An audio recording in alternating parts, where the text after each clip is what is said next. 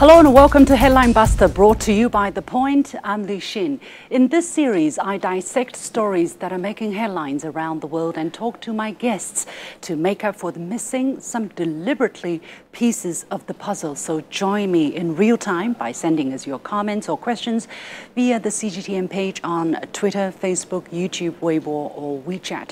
We live stream Headline Buster at 11 a.m. Beijing time on Thursdays and air the segment on TV at 11:30 a.m. on Friday. So do join me during the live streaming and get in touch. We would love to receive and possibly read out your insightful comments. Selfishness can be such a radioactive topic. Imagine a country, especially one that has received your help during times of nuclear disaster, tells you unashamedly, and that's the irony of it all, that is going to release radioactive water in the ocean, which you share too, willy-nilly, like it or not. Right, the topic today is about the release of so-called treated water from the damaged nuclear power plants in Fukushima, Japan. Now let's rewind a bit. On March the 11th, 2011, a devastating 9.1 magnitude earthquake wreaked havoc on 3 nuclear reactors at the Fukushima Daiichi nuclear power plant in Japan. A massive amount of water has been used to cool the damaged reactors. Now, 12 years on, what to do with the over 1 million tons of contaminated water before it reaches storage limit? In April 2 years ago, Japan announced it will release the water into the Pacific Ocean after treatment, citing leakage risks and a lack of storage space. The owner of the plants, Tokyo Electric Power Company, or TEPCO, said that an approach called Advanced Liquid Processing System, or ALPS, could extract most radioactive elements from the water. But it admits more than 70% of the treated water would need additional treatment to meet regulatory standards for release. As for the isotopes called tritium and carbon-14, which are difficult to separate from water, Japan's plan is add 100 times seawater to dilute it. Does the plan have scientific merits? Well, scientists are divided on the issue. Some argue that this is a standard practice around the world, the environmental and health risks are minimal, and that the plan is feasible in reducing the risks. Others have warned against its reliability and durability. Robert Richmond, director of the Kewalo Marine Laboratory at the University of Hawaii, called it a transboundary and transgenerational event. The United States-based National Association of Marine Laboratories, an organization with more than 100 member labs in the U.S. or U.S. territories, released a statement last December opposing the plan, citing a lack of adequate and accurate scientific data supporting Japan's assertion of safety. In a nutshell, the debate is still on, and Japan has yet to produce solid scientific proofs to convince the international community that it's safe to discharge the treated water. Naturally, the plan has caused waves of objections at home and abroad. Hiroshi Kishi, president of JF Zengyorin, a Japanese national fisheries organization, said in 2020, even before the plan was officially announced, "We are dead against a release of contaminated water to the ocean, as it could have a catastrophic impact on the future of Japan's fishing industry." The Japanese capital and the Fukushima region have witnessed countless public protests against the decision. Currently, some 40% of Japanese people, according to surveys, are still against the plan, almost as high as the percentage of those backing it. Japan's Pacific Rim neighbors have been vocal in their objections. Immediately after the plan was announced, China demanded Japan not to go ahead before reaching a consensus with all stakeholders. 2 years on, Japan has struggled to win hearts and minds on the issue, even among its G7 allies. Germany's Environment Minister Steffi Lemke said during a G7 environment meeting in April that "I respect the efforts made by TEPCO and the Japanese government after the nuclear accident, but we cannot welcome the release of the treated water." In the Republic of Korea, over 80% of people are opposed to the discharge, as per a poll published in May, jointly conducted by Japanese and ROK newspapers. The official position of the country, however, has appeared to have changed from one of strong concern to one of acceptance with the change of government. The opposition has criticized the current administration for prioritizing relations with Japan over the health of its people and the environment. Meanwhile, a team of South Korean nuclear safety experts who visited the wrecked power plant in May said further analysis was needed to determine whether the processed water would be safe and whether the system would work long-term. In January this year, 18 Pacific Island countries, which are no stranger to nuclear contamination given the U.S. history of using their territory as nuclear arms testing grounds, issued an op-ed on a premier regional policy forum titled, "Japan must work with the Pacific to find a solution to the Fukushima water release issue. Otherwise, we face disaster." On July the 4th, the International Atomic Energy Agency, the International Nuclear Watchdog, released a final report on the safety of the treated water, claiming that the approach and activities to the discharge of Alps treated water taken by Japan are, quote-unquote, consistent with relevant international safety standards. But how authoritative is this report, which came out 2 years after Japan announced the decision? We will discuss that later in this program. China's foreign ministry said the IAEA report should not be a shield or green light for the decision and continue to call for its suspension. China says if Japan insists on going ahead with the plan, it will have to bear all the consequences. China urges the Japanese side to work with the IAEA to put in place, as soon as possible, a long-term international monitoring mechanism that would involve stakeholders, including Japan's neighboring countries. So, make a decision and then have it endorsed by the United Nations and shove it down the throats of others. Is that the right way to handle a matter involving radioactivity? But how have the media covered the story so far? Let's take a closer look. Surprise, surprise, China, instead of Japan, seems to come under the spotlight. I'm being cynical here, of course. Here is how one American media reported Chinese Foreign Ministry spokesperson Wang Wenbing's statement on May 10th. "It is extremely irresponsible of Japan to selfishly put the world at risk," Wang said. But his remarks were labeled false in one episode of VOA's fact-checked video titled, "China Unfairly Slams Japan's Plan to Release Fukushima Wastewater in the Pacific." What are their arguments? According to the IAEA, tritium may present a radiation hazard if inhaled or ingested, but is only harmful to humans in very large doses. In addition, the release of the Fukushima wastewater will take up to 30 years. Compared with the radioactivity already present in the Pacific, the planned annual release is a literal drop in the ocean, 3 Australian scientists wrote assessing Japan's plan.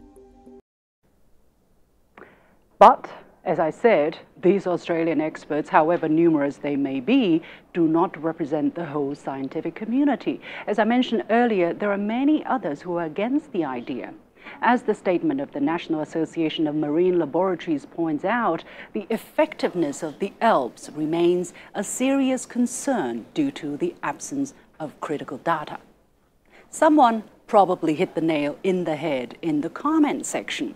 The comment goes, if China, instead of Japan, would release this treated and safe, so-called safe radioactive water as they have gone through a chain of advanced filters, I wonder if VOA would fact-check the critics, and I'm sure there will be plenty.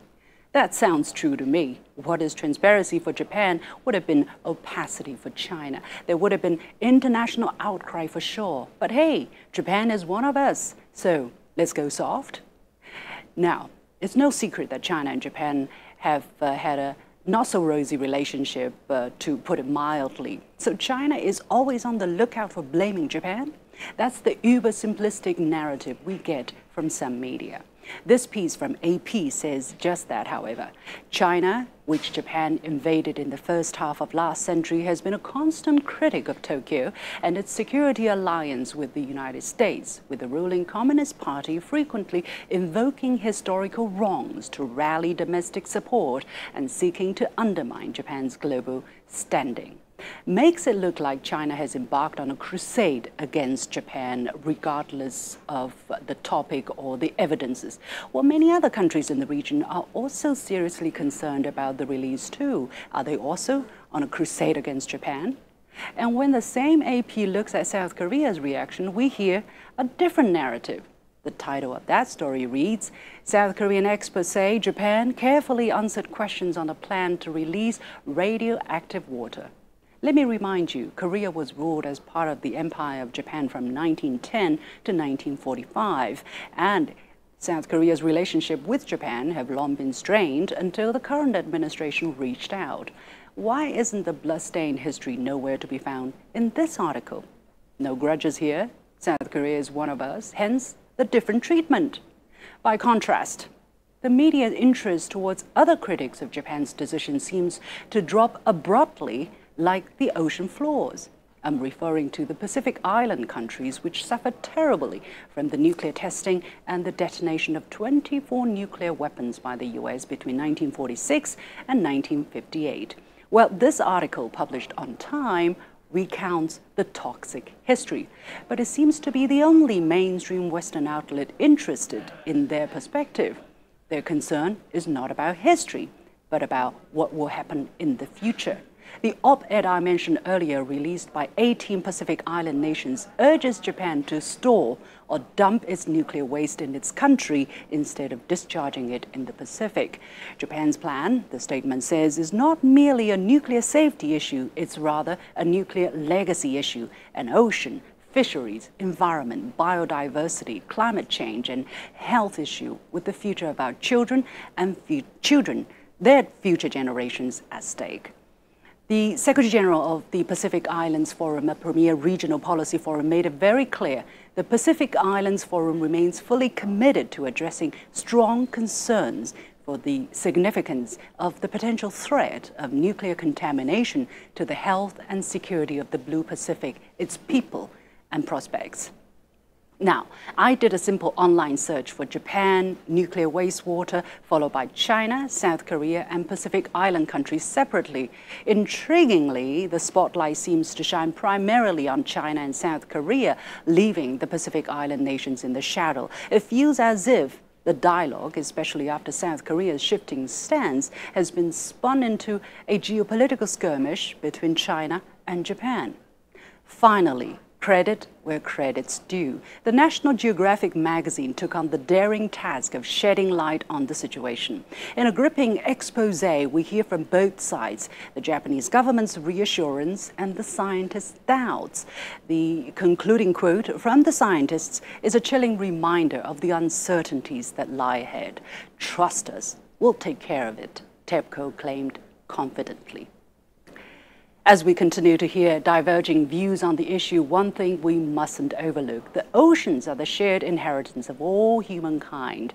The way we manage the wastewater from Fukushima nuclear power plant isn't Japan's burden alone. Its handling will echo far beyond its borders, rippling into the global community and into the future. But when politics is involved, can the voice of reason prevail?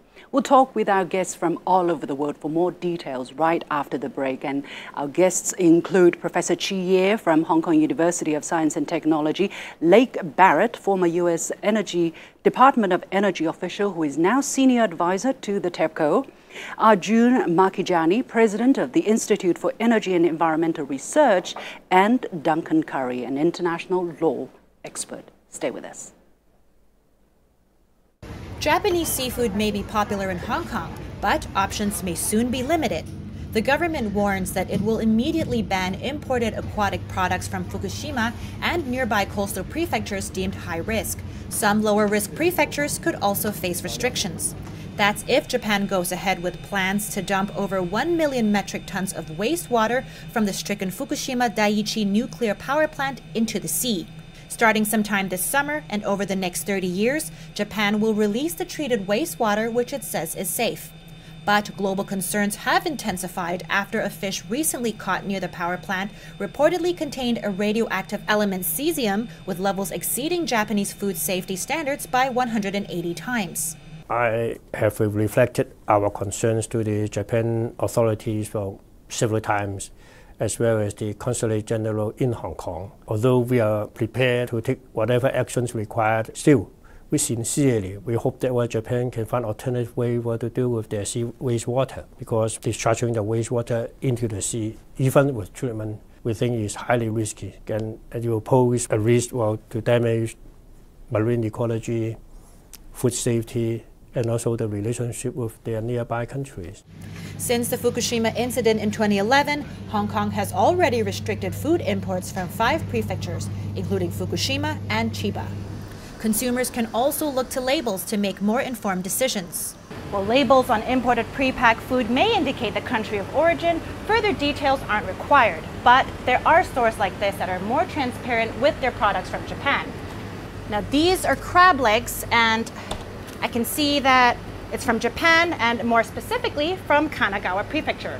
Labels aside, the Hong Kong government has recently increased radiation testing on imported food from Japan, and if the wastewater is released, it'll step up monitoring of radioactivity in local fishery products and Hong Kong waters. According to the Hong Kong Federation of Restaurants and Related Trades, about 15% of the city's seafood imports are from Japan. The Federation adds that some importers and restaurants in the city will be affected by the potential ban. But this seafood business, which mostly sells oysters, says it's not worried. From Japan, our imports are usually from Iwate, Miyagi, or Hokkaido Prefecture. We have products from many different countries, like Spain, France, South Africa, and Australia, so we can still find different suppliers from elsewhere. He adds that many Japanese oysters originate from nearby areas north of Fukushima, so if that area is banned, Totori or Hokkaido could be alternatives. Ann Cheng, CGTN, Hong Kong. You've been watching Headline Buster, a special segment on The Point with me, Liu Xin, coming to you from Beijing to critique, to look at important media stories on sensitive issues. And today our topic is the planned release of so-called treated water that's contaminated with radioactivity from damaged nuclear power plants from Fukushima, Japan. Now, my guests once again include Professor Chi Ye, who is from Hong Kong University of Science and Technology. He is also professor of the School of Public Policy and Management with Tsinghua University. He is joining us from Guangzhou, southern China. We have Lake Barrett joining us at 5 o'clock in the morning from Italy, Sorrento, who is former U.S. Department of Energy official, who is now senior advisor to Tokyo Electric Power Company, or TEPCO. Welcome to you. We have Dr. Arjun Makhijani, who is president of the Institute for Energy and Environmental Research, joining us at 11 in the evening from Maryland, the United States. We have, last but not least, Duncan Curry, an international law expert who's joining us from Mauritius, also early in the morning. Thank you very much, gentlemen, for joining us. Professor Chi, let me go with you first. It seems that we have two issues here. One is about politicization of scientific matters. The other is the pure scientific matter of whether or not Japan's plan is reliable and durable. What exactly is China or South Korea and the Pacific Island countries are objecting to?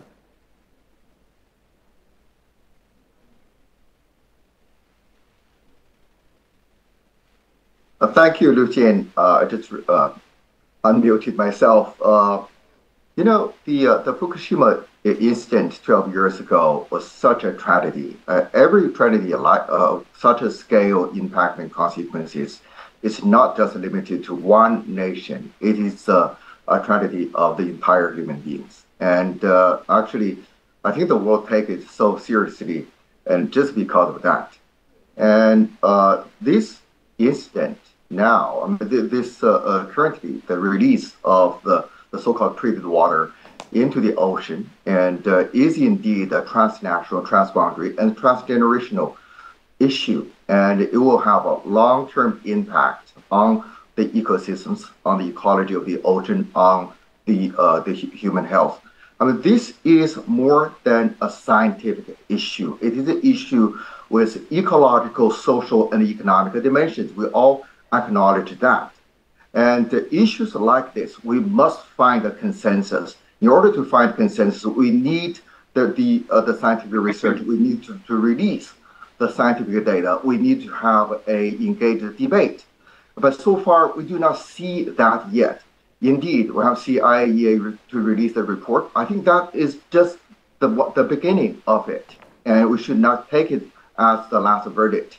And we should take it very seriously and to have a scientific debate and have a debate among the people, among all the stakeholders, all the concerned citizens. That is what is lacking right now. I think the citizens in the world and government are concerned because we do not have this debate yet. We do not have an open, engaged discussion yet. And so we must halt it right now and do not release before we reach that consensus. All right, Mr. Barrett, let me go to you. You are a senior advisor to the TEPCO. You must have been here discussing this topic or hearing about it reported for quite some time now. What is TEPCO's narrative or version of the story? You have tried to communicate with the international community. How come it seems that at least Japan's neighbors, some of Japan's neighbors, are not convinced that the plan is safe and durable? Well, first of all, the Fukushima accident back in 2011 was a very serious matter, and everyone takes that very seriously, and we want to be reducing the risk for everyone involved in Japan and across the world. So that work continues on. From a scientific point of view, what's needed here is to reduce the risk at the site, and we need to move forward and remove the melted fuel debris that's inside. It's being contained inside, but those systems are very old now and they're degrading. So we need to move forward with the fueling. And to do that, we need to make room on the site to be able to remove that fuel.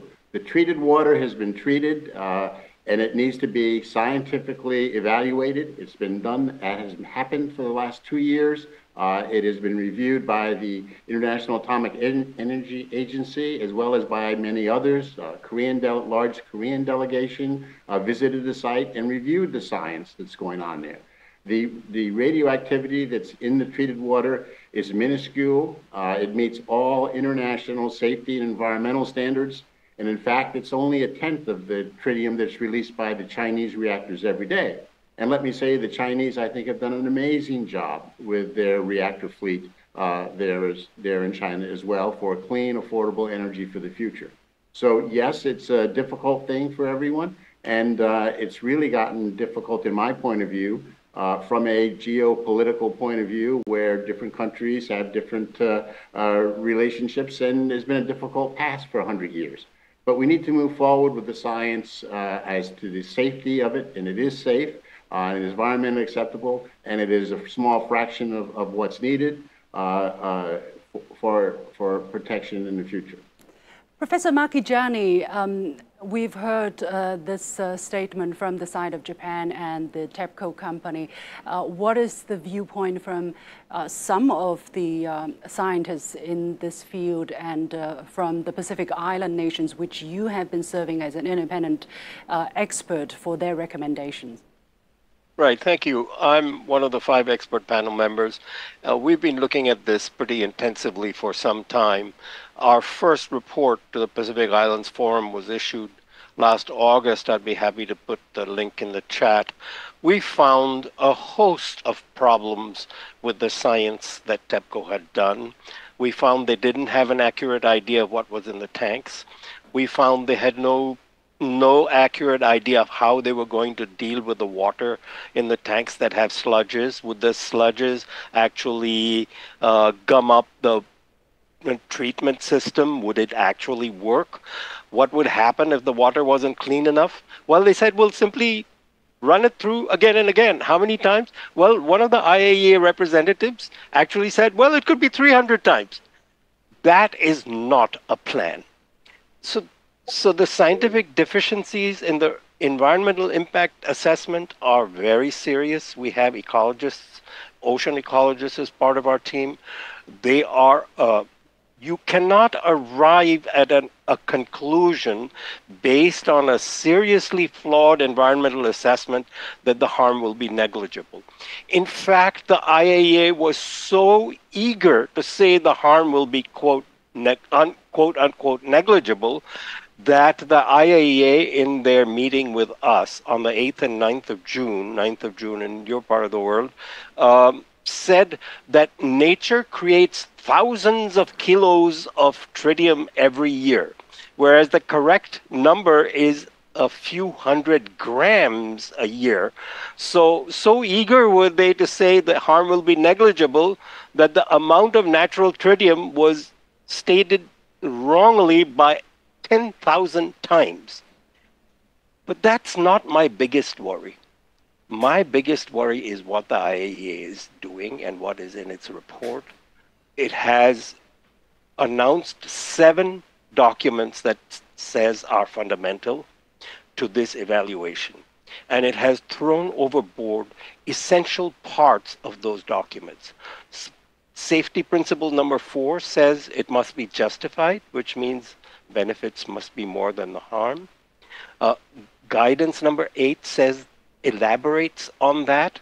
And the IAEA says we are not going to consider justification because we came into this after the decision to dump was already made. And dump is a technical term in the 1972 Treaty on Prevention of the Marine Pollution, and that's what we should call this, dumping, because that is what it is. Oh. The IAEA, so let me say one more thing. Yeah. The IAEA said that justification is Japan's responsibility. We're not going to look at it. What has Japan said? Japan, in a letter to the expert panel, said that we are not going to consider justification and benefits for every individual country. The Pacific Ocean is a society as a whole, and Japan is basically going to decide for that society as a whole. I think that's a pretty egregious statement. Because if Japan is going, if there's a decision to be made for the Pacific Society as a whole, I think the people of that Pacific Society should have a pretty big say in that decision making, which has not been the case.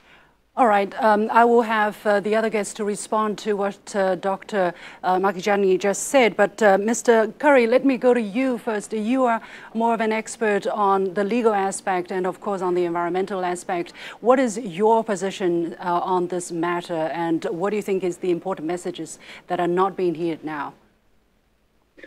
Yeah, thank you. There are 2 primary issues at stake here. Firstly is the obligation not to pollute areas beyond your jurisdiction, and to ensure that the pollution within your jurisdiction does not spread beyond the area that Japan exercises sovereign rights. In other words, a very clear, very long-standing obligation not to allow pollution to escape from your own country to the high seas or to the waters of another country.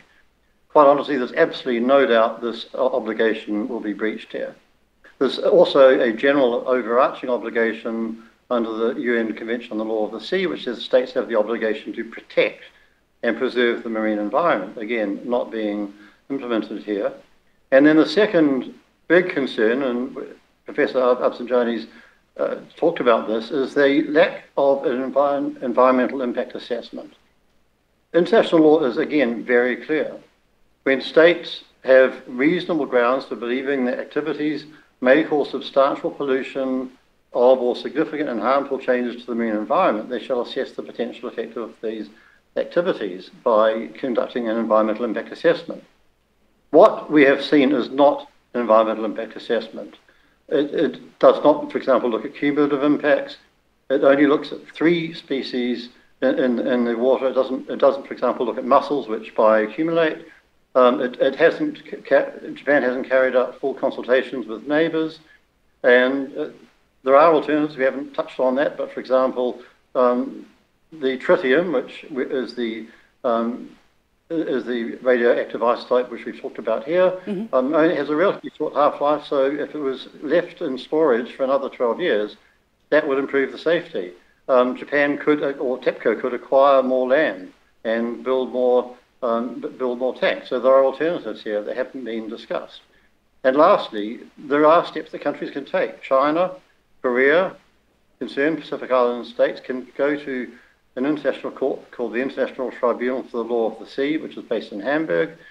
They could obtain an order called, essentially it's like an injunction, and they could get an order, for example, requiring that Japan consults with its neighbours, does not cause serious harm to the marine environment, and so on.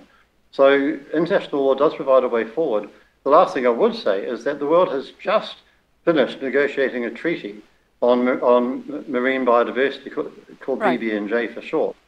And that treaty has very specific provisions on how to conduct an environmental impact assessment, including the things I just talked about: consultation, public participation, cumulative impact, things that we haven't seen carried out here.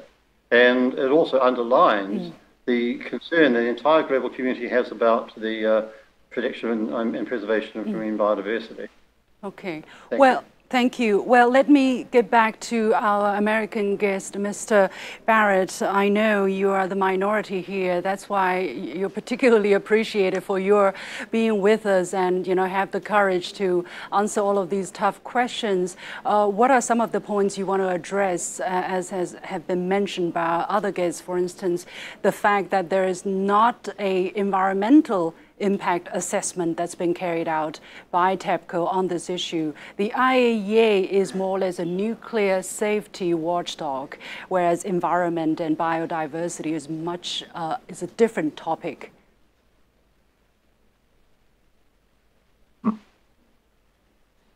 Mr. Barrett, we don't hear you. Yeah. There have been extensive environmental analysis. Would you start again, because we don't want to miss out the beginning of your sentence, please? Sure. There have been extensive environmental analyses done for the last 12 years about the Pacific Ocean. First of all, everybody cares very much about the Pacific Ocean and maintaining its environmental strength and the diversity that's there. And Japan would like to have friends with everyone, but there is a long history, and we have to, the world has to deal with that. But from a science point of view, the radioactivity in this tritiated water is minuscule. It's the same as what's released in a controlled manner from every reactor across the world. And there are many misleading statements given to scare people and make them upset about it. And it's sad to see in the geopolitical arena that going on, dealing with issues for the last 100 years. There have been environmental studies about everything in this water release. It's been processed many times. It's very open and transparent. It's very technical information that's been given, and sometimes it's not given in the most effective manner for the common person to understand. But precautions have been taken. They've been reviewed by over 50 experts in the International Atomic Energy Agency, including representatives from China and from South Korea and Pacific Islands as well. So there has been a lot of information exchange, but there's always some people who don't agree with it. Some people are anti-nuclear and don't want to... Yeah. Mr. Barrett, sorry to interrupt you there. Put the geopolitics aside. As I mentioned, the Association of the National Association of Marine Laboratories, which is a group of 100 laboratories in the United States or on U.S. territories, they are objecting to the plan. I don't think geopolitics is there. They're saying there's a lack of accurate and critical data to assess the impact of the plan. How do you respond to that? I responded by saying that data is now available. It is on the TEPCO website. People can go and see it. Yes, 5-6 years ago, there was information was not provided as much as it should have been. But they released the statement, Mr. Barrett. They released the statement only last December. It was not right. I'm familiar with that process by which that statement came to be. They did look at the regulatory environmental impact statement. I'm one of the scientists that has reviewed this, so it's not easy to mislead me or with numbers. You know that, Mr. Barrett. We've known each other for a long time, right? So I'm a numbers person. I take my numbers extremely seriously. I have lived by my numbers for more than half a century. And this regulatory environmental impact statement is seriously flawed, and the IAEA has endorsed a plan based on a seriously flawed environmental impact statement. I'm not panicking anybody. I'm just saying you can't make a scientifically sound statement on safety on a scientifically flawed environmental impact statement. I'll give you an example. Yes, please. So a recent peer-reviewed paper on tritium impact on carp showed that 500 becquerels per liter, which is 1/3 the level proposed to be discharged after dilution, 500 becquerels per liter would increase the rate of damaged eggs and dead eggs in carp relative to control water. Now, control water doesn't have zero tritium. It has some tritium in it, so it's also polluted. But this is 500 is more. And as you increase that to 5,000, the damage increases significantly, statistically. We presented this to Japan. The most important thing I'd like to say is the expert panel about a year ago suggested that the water could be cleaned and put into concrete. The concrete will stop the tritium and beta. You know that, Mr. Barrett, right? Beta rays from tritium are very weak, so they will be stopped by concrete. Even if the concrete becomes rubble, the tritium beta particles will not get out. So this should be evaluated. It was not evaluated when we first brought it up. TEPCO falsely said, or misleadingly at least said, we've evaluated it when they had evaluated something completely different. Now, concrete would make room faster. I think you should persuade your client to look at it like Barrett. I'd be happy to work with you on that. Okay, Dr. Makijani, again, Mr. Barrett, you're nodding your head, but this is a pressing question that a lot of people have been asking. Has Japan exhausted all the available options or explored all possible options in disposing the water? For instance, using it for irrigation if it is safe, or putting it into concrete, as Mr. Makijani just said. Why not trying these options? Because that will limit the impact, the environmental impact, to Japan's territory instead of spreading it potentially to other parts of the world. The Japanese government 5 years ago had an extensive multi-year evaluation of the various options. They looked at building additional tanks. They looked at evaporating the water. They looked at other matters like that. So they evaluated these for over 2 years in a public manner. Public reports exist out there, and they looked at it. There is no room at the site. It is a very tight site. It is salty water, so you can't necessarily put it on irrigation, as Dr. Makijani said. So there are many. I didn't say that. Well, you just said you could. I didn't say irrigation. He said put it in concrete. I said irrigation. You could put it in concrete. Okay, you could, but there's no room in it's stopping the risk reduction of moving forward to remove the radioactive fuel that's melted inside that plant. That is the largest risk. And that's what needs to be pursued to reduce the risk for everyone in the Pacific region. And this is, as I said, it's 1/10 of the radioactivity that's released every day from the Chinese reactors, in America as well. So it is not an environmental disaster that people use those words all the time. Okay, Professor Chi, you want to jump in there? Yeah, I think, well, first of all, Mr. Barrett, I think it's not quite appropriate to compare the emission, the release of this treated water to the emission of Chinese and American facilities, because these are very different in nature. And you talked about misunderstanding of the statement or your EIA stuff. I'm also a numbers person. And I used to teach at UC Berkeley and Cornell. I used to work at the Scripps Institution of Oceanography. We look at the numbers very seriously. I think it is a very good first step to release these reports and then make these reports available to the public, to the scientific community. Let's have a discussion on this. And you cannot just say, these are final, right? These are final conclusions, and these are absolutely correct. let's talk about this, like this kind of conversation. Why such a rush to release the water? And I think that the space should not be a problem. We're talking about 1 million, right? 1 million tons. Well, what's that? That is the very limited space. And I think the fundamental approach should be to a containment of whatever pollution, the radioactive pollution is especially important. The containment, not to release, not to make it transboundary to other places, like Mr. Curry just said, right? You should not to make the pollution beyond your own jurisdiction. And that's the very basic, the bottom line. And I think we need to think about a very different approach. The current approach is absolutely not right. It's not moving in the right direction. So let's stop it. Let's have a conversation. Let's make it more scientifically sound discussion on this before we take this such a tragic actions. Right? Yeah. Mr. Curry, from your perspective, what's the stalemate and the way out of it?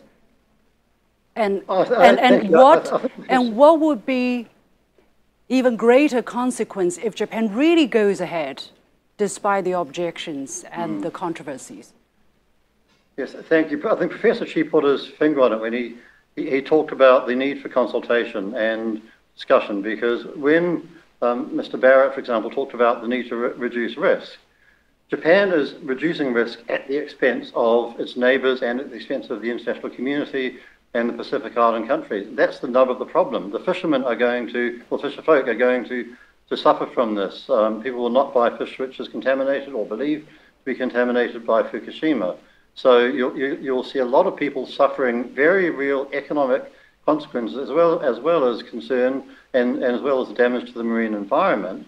And this is the reason that international coordination and consultation is absolutely critical. It's an obligation under international law. Yeah. So that's the way to address this, is for Japan to reach out and try to find a solution which does not pass the risk on to the environment or to other countries. Mr. Curry, let me interrupt you here because we have a comment from a viewer who says, by this Anton Zhang, who asks, will the U.S. impose sanctions for a thing like this?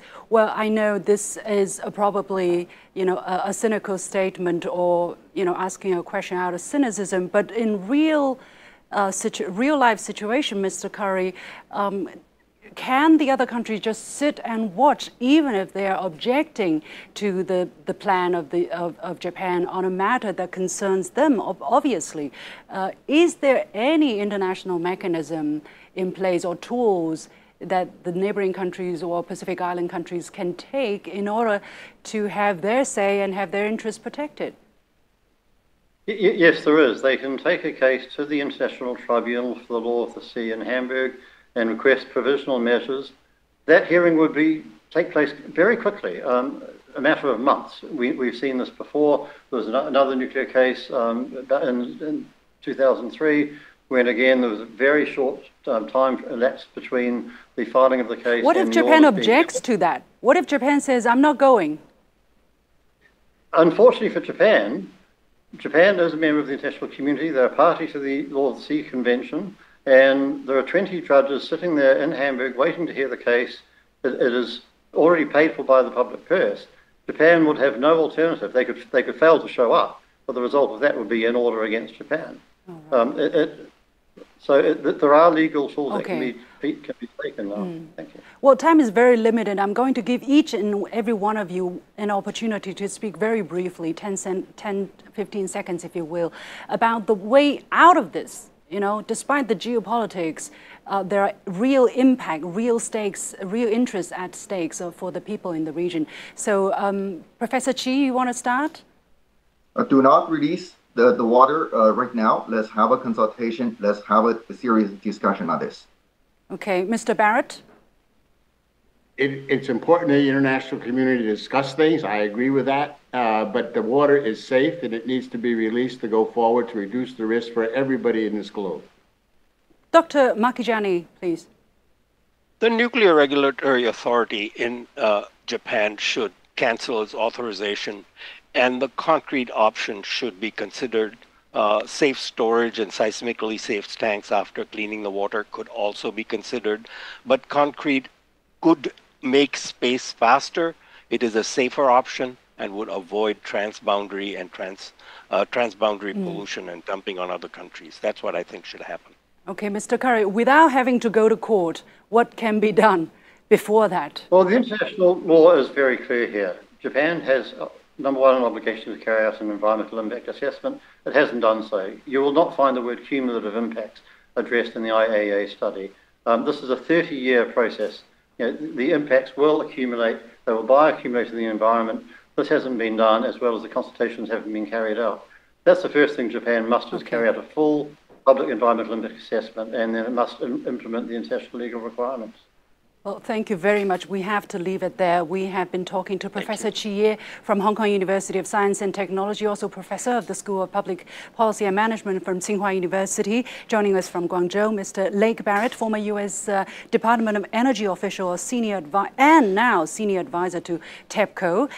Dr. Arjun Makhijani, President of the Institute for Energy and Environmental Research, and Duncan Curry, an international law expert. Gentlemen, thank you very much.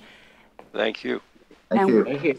And with that, we come to the end of the live stream and this special edition of Headline Buster, brought to you by The Point with me, Liu Xin. As always, you can follow me on Facebook and Twitter using the handle Liu Xin in Beijing. On behalf of the whole team, thank you for watching.